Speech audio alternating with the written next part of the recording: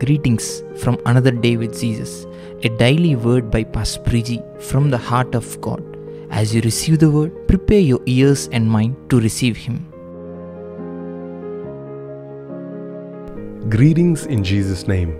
Welcome to this beautiful new morning. Wherever you are, may I just take a moment to encourage you. You're doing a good job. You're growing. You are still being cared for. You are still loved. You are still in this place where God is constantly working on your heart. He's working on your life. This week, you're going to see so many new things being added into your life. Some of these new things may come as surprises. Some of these things may even be relationships, people that God would place in your life so you can be a blessing to them, so you can be an encouragement to them. Not everybody will be your church member. Not everybody is going to subscribe to your viewpoint and your theology. But you can still encourage them. You can still notice the struggles or the difficulties that they are going through. So often we are so self-obsessed and we are really worried about what we are going through. Such was the case of Joseph. When he was in the prison, the Bible says that he was wrongly accused. He was distressed, he was hurt, he was feeling betrayed. And yet, the next morning, I'm reading Genesis chapter 40 and verse 6.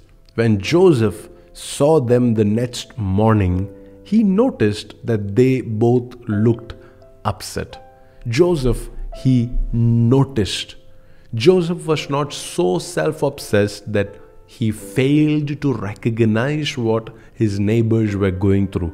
He was actively paying attention to what the people around him are going through.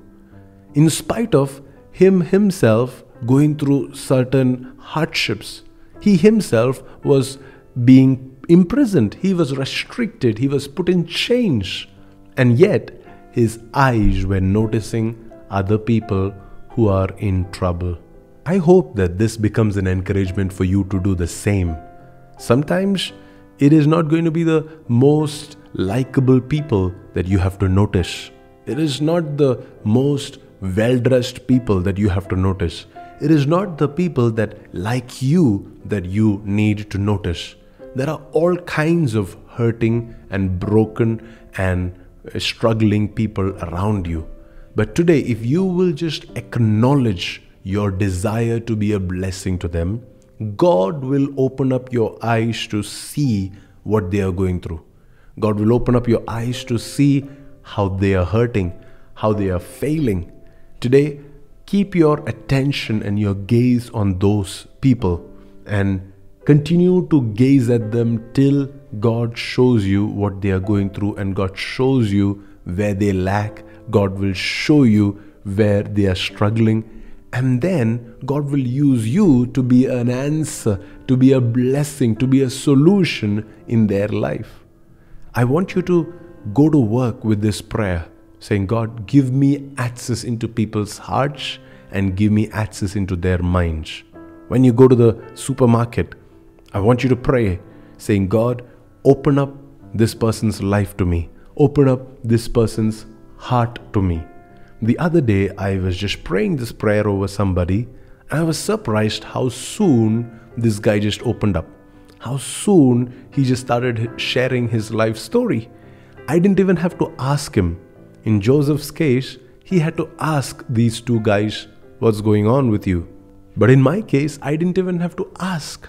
And sometimes God would use the words you speak or the prayers that you pray to open up people's lives to you. But what really matters is your willingness and your availability. We cannot be so hurt and distressed and challenged with our own worries and troubles that we fail to remember that God has placed us in this world to be the salt of the earth, to be the light of the world, which means there are going to be people who don't have answers, who don't have solutions, who don't know the way out of their struggles that will be placed in your life, and you have to be the light. You have to be the taste providing material, the salt of the earth in their family, in their finances, in their relationships. If you will just take time to notice, for that you may need to slow down. For that you may need to deprioritize all the things that you've considered to be a big priority. You know the story of the Good Samaritan, how there were 3 people that went past this man lying down on the road to Jericho. The first guy, he was too busy. The second guy, he was too busy. I'm sure that the third guy was also busy, but he had to change his priorities around. And he had to say, I need to pay attention to this. And that was the man who was being a good neighbor to the man on the road to Jericho. And today the Lord is tugging on your heart. He is showing you the picture of your classmate. He's showing you the picture of your neighbor, or that one person that you travel with, or that one person that you've been praying for. And the Lord is also showing you the struggles that they are facing. Can you be the answer? Can you be their solution? Can you be their light carrier? Can you be the salt of your office? Can you be the salt in your apartment? Can you be the person that people will run to when they have the same kind of struggle? We all pray that God would use us like Joseph was used, but seldom do we ask for access into people's lives or grace to help people with their problems. We pray that God would use us for the nation, but what about the 2 people who are being ignored, who are in the same prison as you are?